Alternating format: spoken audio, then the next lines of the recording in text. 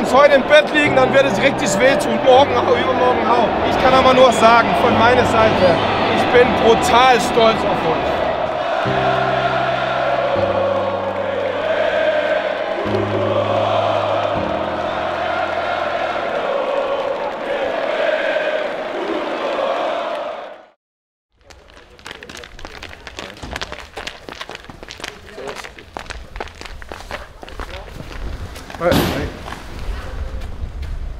Alles klar?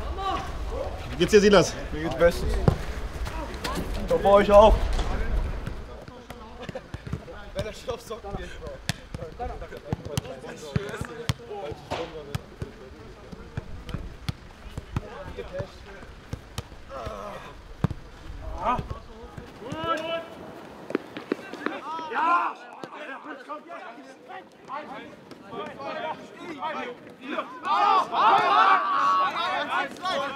Spielernverwende durch, Zentrum schließen, auf die Pressing-Auslöser gehen. Seid laut selber. Den Raum nicht so groß halten, Silas. Nimm dich zurück, wir stehen 10 Meter so hoch. Okay, und direkt los da, gewinn die Bälle. Cut, go!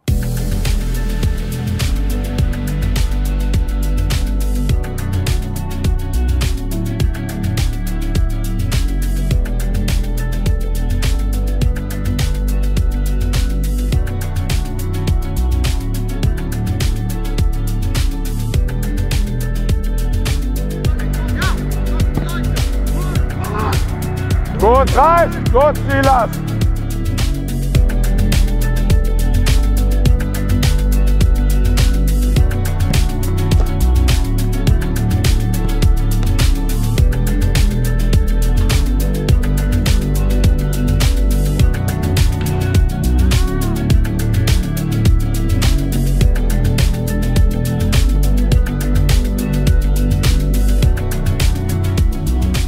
Okay, das war's, los geht's.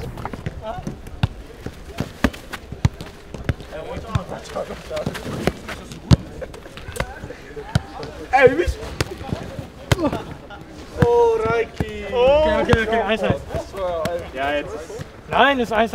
Ja, wir müssen rein. Wir sind so Nein, ist 1-1. Okay, bis 2. 1-1 ist okay. Holland, Deutschland, 1-1.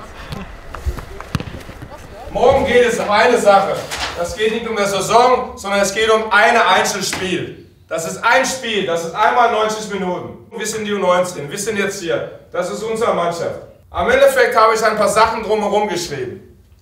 Grün bedeutet, hier bleibt bei uns. Das ist, was wir beeinflussen können. Das ist der Plan, das ist, wie wir den umsetzen, das ist, wie wir uns gegenseitig unterstützen. Das hier ist alle Sachen, die können wir wahrnehmen, aber die sollen nichts bedeuten. Wir spielen ein großes Stadion, ist für den einen oder anderen erstes Mal. Da werden viele Zuschauer sein, ist klar. Wahrnehmen, abhaken. Wie das denn? Die werden am Laufe des Spiels wahrscheinlich kommen. Das kann man nicht vermeiden. Wir haben die oft gehabt, wir haben aber auch gezeigt, und der eine oder andere hat das auch im Interview gesagt, selber, auf unserem Instagram-Kanal, wir sind in der Lage, immer wieder zurückzuschlagen gegen Widerstände.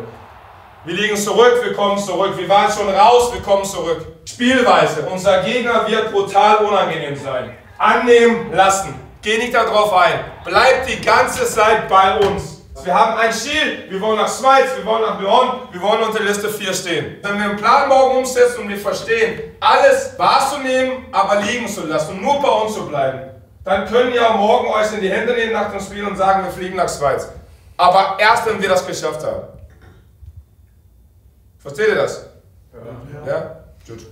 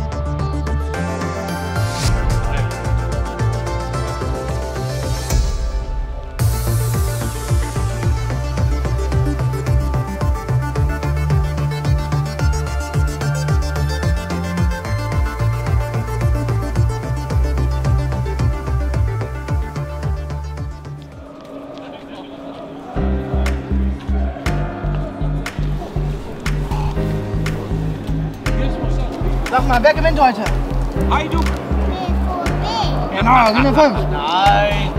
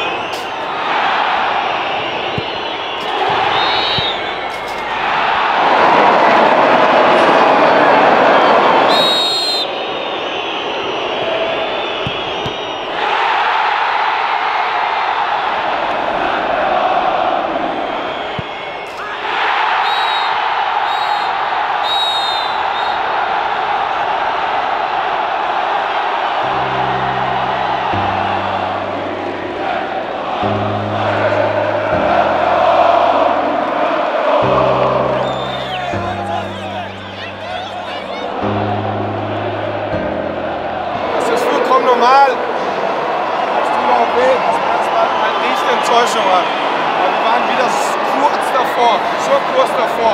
Ich kann aber nur sagen, von meiner Seite, ich bin brutal stolz auf uns. Wir sind jetzt in der Lage als Verein, den Anspruch zu haben, unter den ersten 8 und den ersten 4 zu kommen in Europa. Wie zweites Jahr in Folge. Das ist noch nie passiert und das ist euer Verdienst. Das ist euer Verdienst. Und wenn wir uns heute im Bett liegen, dann wird es richtig wehtun. Morgen, übermorgen auch. Aber ich sage euch eins, ich bin mega stolz. Ihr habt eine brutale internationale Kampagne gespielt. Heute auch mit der Stück auf unserer Seite, dann ist es so. Aber trotzdem, von meiner Seite, ich gratuliere euch.